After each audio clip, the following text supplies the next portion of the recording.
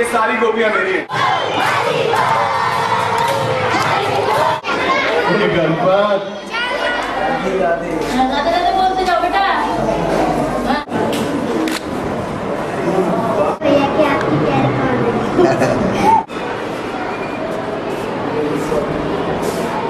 It's food for my soul. Thank you. Namaskar, salam, sat sri akal. Kem cho? Jai Shri Krishna. Badha Gujarati bhai maja ma che? It's lovely to be here tonight, especially because it's so inspiring what happened last year. The same set of people and many new faces this year coming forward to take what we started in a whole new direction in such a large way. For me, it's been a very personal journey. I've been involved for quite a while, taking example from my parents who've been working for society. My father has been working with slum children for education in Bombay for over 20 years. My mother works as a counselor for children who are suffering from cancer, old people who are suffering from cancer for the last 20 years. So spiritually, even though career-wise my father's my hero, my idol, spiritually my mother's been my hero. When I became an actor and I did company, which did very well, and by God's grace I started, you know how it gets, you start to earn money and you start doing well. And like every other mama's boy, which I'm proud to be, I went up to my mama and I said, I want to do something for you. I want to buy you a car, solitaires maybe, cruise somewhere. And she said, beta, for me, the greatest gift would be if you wipe a tear, if you bring someone to smile. That would be the greatest gift. So I started in her name, Oberoi Foundation. We did a lot of work during the tsunami. We did some work with children who are suffering from cancer, with the CPAA. We kept doing a lot of work with people suffering from tuberculosis in India. But when I struck upon Food for Life Vrindavan, when I met Raghunath Bhaiya, life took a completely new turn. I mean, nothing could prepare me for that. I've traveled around the world, I've worked with so many charities, but nothing absolutely could prepare me for the heart of this man and what he's done there.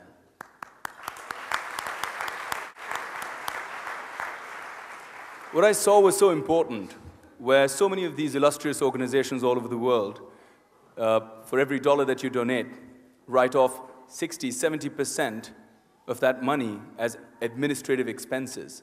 They never really go to the cause. Just barely 20, 30% filters down for the children that we actually donate to. But this organization puts 95% of every penny that comes their way directly to the cause. Hats off. It's also completely transparent. When I said, listen, if I'm getting associated with something, I want to know all about it. He opened his books. This is the income, this is the outflow, for all to see, whoever wants to. I mean, he's that clean a man. And then, the most important thing is for people who wanted to get involved in sponsoring children. What I loved was there was a direct connection. There was a personal touch. These kids were in touch with their sponsors, with people who could, write to them, talk to them telephonically, wish them on birthdays.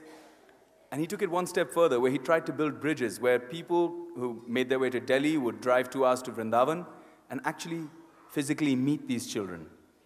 And the joy that these children gave them, the way they bonded those families that came, just like mine went during my birthday celebration, is just amazing. It's indescribable. I mean, it's the greatest high I've ever experienced.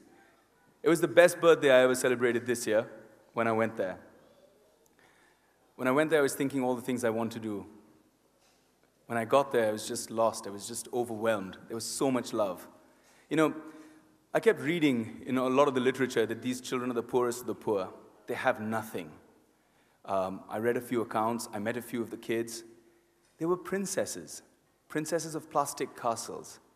After they went, studied, they finished their day at school, they'd go back to their little mud huts with walls that would barely stand and live under little tarpaulin roofs, little plastic sheets as their roofs.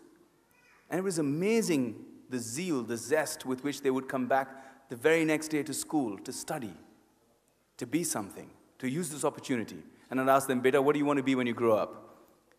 And 9 out of 10 would say, I want to be a doctor, and I want to treat all the poor people who can't afford medical help for free. Someone would say, I want to be a teacher.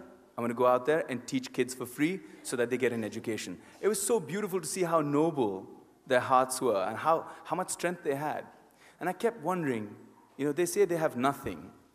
How come it is that they give me everything? It was just the most fulfilling experience of my life.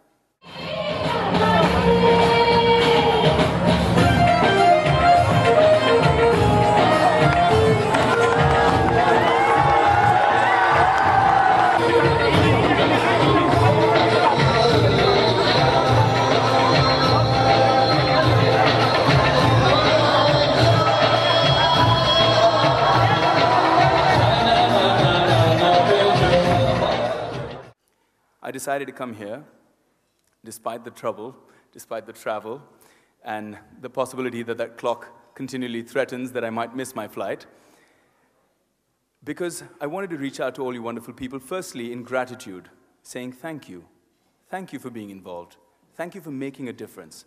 And if you ever get a chance to go to Vrindavan, you'll see what amazing angels up there are giving you blessings. It's just so beautiful. But we need to do more. A lot more. And that's when the Gujarati community comes in. You know, see, I love Gujarati people. I love Gujarati food. I love dhokla, khandvi, thepla, chundo. Chundo is my favorite. I just love chundo. So if any one of you think of inviting me, you know, I'm available. I'll miss my flight for chundo. And my mom is just fantastic. She was just on the phone with me telling me, how's it going? How's everything? I'm like, yeah, I'm really rushed for time, Mom. I'm going to call you back when I'm on my way to the airport. And she was like, listen, while you're there, if you see some nice Gujarati girls, I was like, Mom, no. You know, I'm really short on time. But anyways, what I also love is that, you know, these are the people that are the best businessmen in the world. Which is why I have a proposition tonight for all you people. Give with all your heart. Because Krishna says, whoever gives in Vrindavan will get back 1,000-fold. I don't say that. It's written in the scriptures. It is his land. You take care of their problems, he'll take care of your problems. It's a great proposition.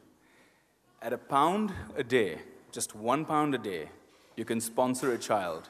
You can give them a life. You can give them an education. You can give them self-belief, confidence. And most of all, you can give a child a childhood. At £1 a day. At £1 a day, you can buy redemption, you can buy moksha, you can buy liberation. At £1 a day. It's the best deal ever. It's the best investment ever. So give with your hearts. I know you guys have very big pockets, so I'm not going to ask you to give from your pockets. I'm going to ask you to give from your hearts, because I know your hearts are bigger than your pockets. We're going to get back to that later, don't worry. I have to get in my way. All right. Thank you very much. Some of you, please pray that I make my flight back.